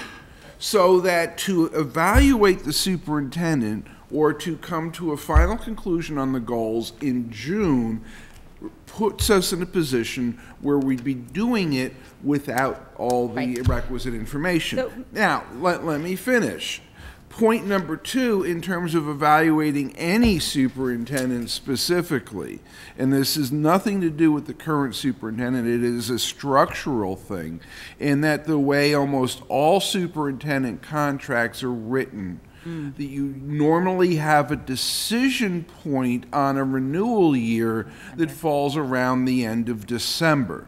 So that we're structuring around those two usual landmarks that impact everybody, so that to have a final we know where we're trying to go, and there are a lot of things that we'll know about in June, and we can plot out some of the goals, but to close the book on it and have anything final on this before we look at accountability data and have all the data we have from the previous school year does a disservice to us, does a disservice to the community, and throws out important data that we should be using analytically. Right. Now, fortunately, we're a high-performing district, so we haven't had any evil surprises over the past couple of years coming through the accountability measures. Things are, you know, and I don't expect to spend a lot of time looking at testing data this year, especially because we're held harmless with the switch over to Park. But we do want to monitor how we're doing vis-a-vis second language learners. We want to make sure that the high needs population is being served well. It's always been a concern of this committee, to our credit, and we won't really know those results till we get the accountability scores in. So we've landed on sort of this wacky structure. It is not neat. It is not clean. We're doing evaluation of the prior school year in September and October, but it's just the nature of the beast. We're going to be in this situation as long as, and I don't see why we keep bumping up against it. Let's just realize what we are as a publicly governed district and go with the flow. So actually, can I get clarity from Mr. Hayner about your suggestion, what your suggestion is? My suggestion is we do... Is there a change, or? My suggestion is one of two things. I'll get to that real quick. Mr. Schlickman, we evaluate all our teachers by the end of June. Yeah. We do not wait for state performance, and it's dealing with their, and they still are, in their evaluation, subsequent years is reflected on the state's performance, which makes me a little shaky. We should not be judging our superintendent just on statistical state performance alone. I agree with that. Now, getting back to your question that you asked me, one of two things has to happen. We have to make a distinction, a delineation between the district goals, they may be somewhat, and the superintendent's personal goals. Right. They may be reflective. The problem is we're 6 months into one district goal and 6 months left over a prior district goal by the time we get into, or 5 months into November. That's what's caused confusion to this old man each year of which goals I'm evaluating. So are you suggesting that there be a change in the amount of time that the superintendent goals are being evaluated and the amount of time that the district goals are being evaluated? The majority of districts in the Commonwealth do a regular school year evaluation. No, I know that, I know. So they don't, what I'm saying is, I have no problem with the district goals. They're in a good place. Okay. They're in a good place for the upcoming year. All I'm saying is if we're going to continue to evaluate the superintendent in November to allow for the state data, I think it's important for us, for the superintendent's personal goals, which is a piece of the superintendent's evaluation, not the whole thing, that they be delineated clear. I'm having confusion. They'll still be evaluated in November. So there's you're not suggesting a time I'm not change. suggesting changing it. You're just suggesting clarity with respect to this, but no time change. Absolutely. Okay, so that sounds like... I have no problem with that, as long as we have the superintendent's personal goals are clear. For the exact same period of time. It would be a 12-month period. Are being evaluated, so the previous year. Yes. Okay. Does that seem...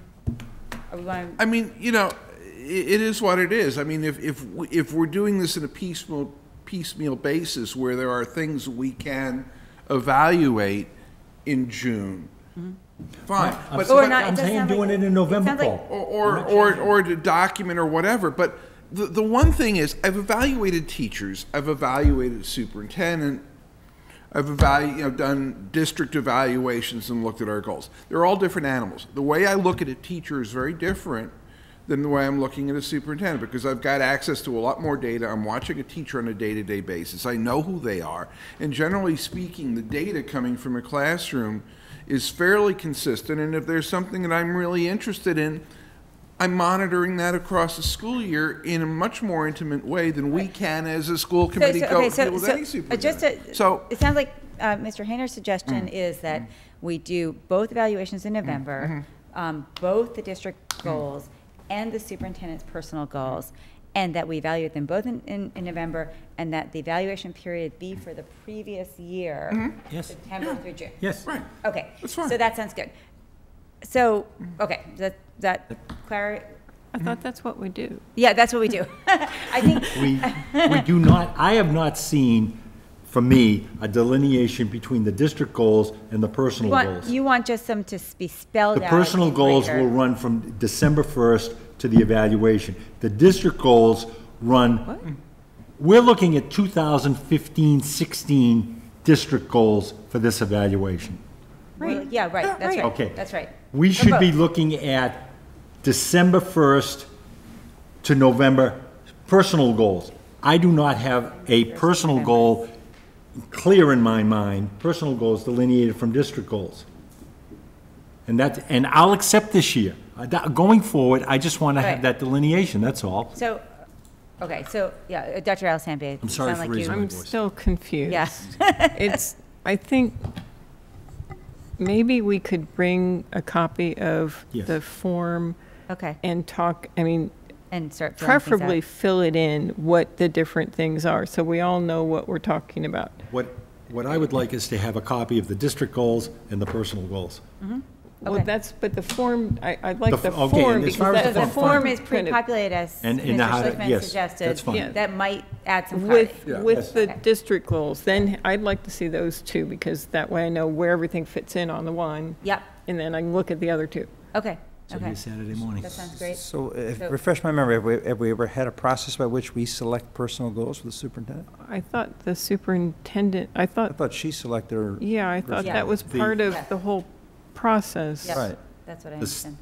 The state says that that is to be, the superintendent can offer them to us, a discussion, we have to agree to them. Okay. I have no the probability of accepting what the superintendent presents to me is very high. And just for my clarity, the superintendent offers them to us at the end of September? Or offers them No, to us after the last- evaluation. after the evaluation? See, That's why I picked the don't- end of November. Well, Wait, it's wait, a- we're Yeah. talking two different years Yeah, here. I We're know. getting our Yes. years confused. That's the You're talking about the year that we're evaluating. Yeah, that- right. And you're talking about the next year. I'm So you talking, two aren't, the personal goals should be from December to November of the same year that the district goals ran from July through June. Yeah, That's the confusion. okay. yeah. I that's right. think, I don't necessarily agree with what Mr. Hayner is saying, except to say that I think we need to have the personal goals clearly identified. Yeah, And I think his idea of the timing is good, yeah. to make a statement about what time period they cover right now. I'm not willing to go there. But Why don't we send this to CIA, Yeah, we'll- curriculum assessment, to have a meeting to sort of hash out some of this and see if we can get something that makes sense to bring back to us. Okay, so let's do that. So you have a lot of work to do, Paul. Well, that seems to fit into that calendar, the year-long calendar yeah, thing. It's yeah. the same It's the discussion. same discussion. Okay, so let's do that. Let's come back and look at the calendar again in October after we've had some of those meetings for hopefully a final thing. Is there any other additions, subtractions, comments in the calendar that we'd want to comment? Okay. Well, Okay. just Yes, Dr. the Alessandri. budget, so Mhm. what I'm sorry, I lost the form for a moment. Yeah, budget stuff. So what you've got is how budget's done it the last couple years, but that's subject to change, it gets moved around a little bit. Right. So I'm fine with this being on here now, but once we pass the budget calendar, which we'll need to do fairly soon, we can update this. Okay. I would prefer not to see this go into policy, because I think this gets, I think there can be a reference to a year-long calendar, Yeah. but yeah. I don't think it should actually be in policy, because at least the budget part's going to change year to year. I mean, Right. the exact timing of the different. Right. You might want to I use, mean, in policy, just say the current calendar. Well, yeah, I mean, my feeling was that we could send this to policy with a strong caveat saying, of course, this is subject to sort of shifting around. But if that's not something that we're comfortable with, I don't think then it we needs to can be in just, policy. I mean, one of the things we want to do is create a school committee handbook. This kind of thing should be in that, Yeah. I think. But with the caveat, it's flexible. This for sure. is something that we want to have for the public too. I mean, this is Absolutely. really useful. It's just, I don't want Absolutely. it to be put in a place like policy where this is what it will Then we be have this to- year. Right, You then know, we have to this is- change it by, this is the 2015 or I don't know what the date would 16, be. 17. 16, right. 17 great, agenda okay. calendar. Okay, perfect. And then the next year okay, Yeah. that sounds great. I like that idea. Okay. Yes.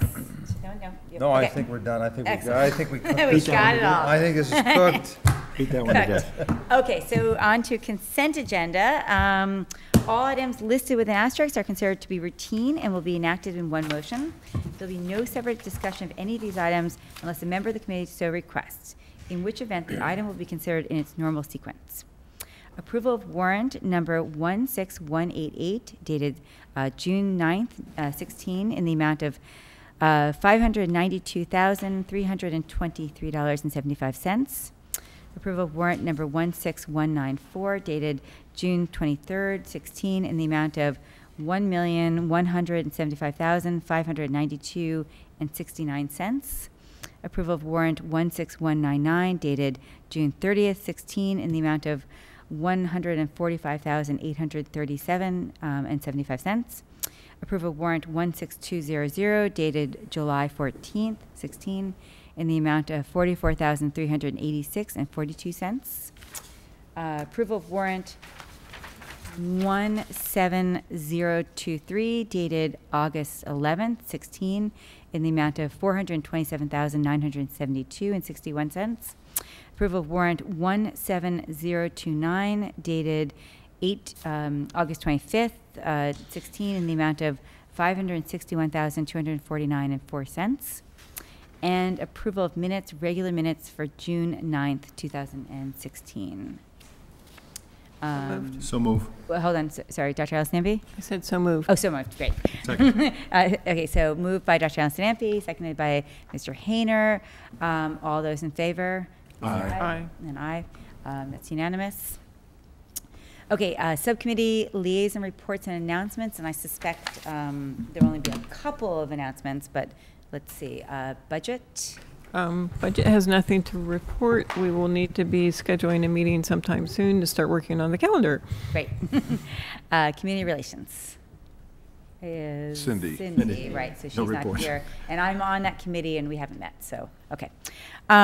District accountability, curriculum, instruction, and assessment. Looks like we've got some agenda items. Great. Facilities. No report. Policies and procedures. It's my intent to have at least one meeting a month. You've already given me some stuff to work on. Yes, do you want to talk to that? Yeah, well, matter? just briefly, we have a document with us tonight on an audit that was done, and it is my intent to meet with the superintendent to develop part of a policy and a staff committee to work on the recommendations from that audit report. It's my hope to have that for us for the next meeting. School enrollment task force. October 5th. October 5th is our. 6:30 in the Lions Room. 6:30 Lions Room. Okay, great. The warrant committee. Everyone was paid on time throughout the summer. Great. Any liaison reports? Any additional announcements? That, I don't know if the superintendent was going to talk to it, Bill Bridges, there's a conference coming up. You all received an invite. I would like to go. Oh, right. I'd ask the committee if they would sponsor me and anyone else that would like to go. I think it looks something good. Mm-hmm. That sounds great. Does Mr. Spiegel, do you want to talk to that, the conference? So yeah, the MPDE is sponsoring a conference this year called Building Bridges, with the keynote speaker is Claude Steele, who's the author of Whistling Vivaldi and among other books. We are also, John Safier is going to be at the conference and on a panel and do a lunch presentation, and Dr. Bodie is going to be a panelist. It's going to be an all-day conference in Randolph at Lombardo's, and we're trying to, it's October 7th, which is it's the Friday before Columbus Day weekend, but looks to be a good conference. We've been planning it. That book, by the way, is a book that all administrators are reading right now. Oh, great. That's part of the cultural competency. Yeah. Great. Do I need a motion? So I guess, Mr. Do I need a Hayner motion for the has month? requested that he serve as our representative from the school committee. Do I have a motion? So moved. Okay, Dr. Allison Ampe made the motion. Second? Second. Second by Mr. Schlickman. All those in favor? Aye. Aye. So, yeah, it's unanimous. If I may, Okay. just like to remind everyone, Town Night is September 16th, down out in the field across from the Boys and Girls Club, with fireworks at the end of the night, and Town Day is September 17th, which is, each year it gets bigger and better. I invite everyone to come. Another reminder, we have a bunch of, we had an election today. We have another election on the 20th for the Minuteman. And that election is odd by state law. We're only allowed to be open, the polls are only allowed to be open for 8 hours, so they're open from 12 to 8 for the most part at people's regular polling places, with the exception of Stratton, which I know, has been under construction. Does anyone know if we can vote absentee in that? Can we actually? Yes, you can. Yeah, Yes. okay, great. Okay, great. Okay. Any requests for future agenda items at this stage? Okay. Yes, Mr. Smith. I would hope that we can talk about the fiscal impacts of the possibility of an unlimited expansion of charter schools between now and in November. I think that would be a good one. Okay, we can maybe invite somebody into, or I mean, I know you know a lot about things, so maybe we can have you talk to that matter. I know, I mean, it's unfortunate that Ms. Johnson isn't here. I know that there's some other sort of just reports that we need on stuff that's happened at the State House over the summer and spending that's happened over the summer, so hopefully we can get that information soon. We very soon will have something by Eileen Woods. We'll meet Eileen Woods. We'll also, Ms. Elmer, we missed her this spring. And so hopefully we will, we'll meet with you soon. So we're working on that as well. Okay. Okay, so now we have an executive session to go into. We will not be coming out of the executive session, for the public meetings. So, executive session to conduct strategy sessions in preparation for negotiations with union and/or non-union personnel, or contract negotiations with union and/or non-union, in which, if held in an open meeting, may have a detrimental effect. To conduct strategy with respect to collective bargaining or litigation, in which, if held in an open meeting, may have a detrimental effect. Collective bargaining may also be conducted. And as I understand, only one of the items on this agenda we'll be discussing right now, which is the assistant superintendent's contract. Okay. Okay, so we will wait a couple minutes till we're off. Call the vote. Oh, we have to make a motion. I'm sorry. So move. We're going to also vote on the MOA, aren't we? What I understand is that we're pushing that to the next meeting. I see. For timing reasons. Yeah. So we have to have an executive session next meeting. In fact, we have a couple of things I think we'll be bringing in. Okay, so. So move. So a motion by Mr. Hayner to move into executive session. I know we have to, seconded by Dr. Allison Ampe. I know we have to take a roll call. Mr. Yes. Harden. Yes.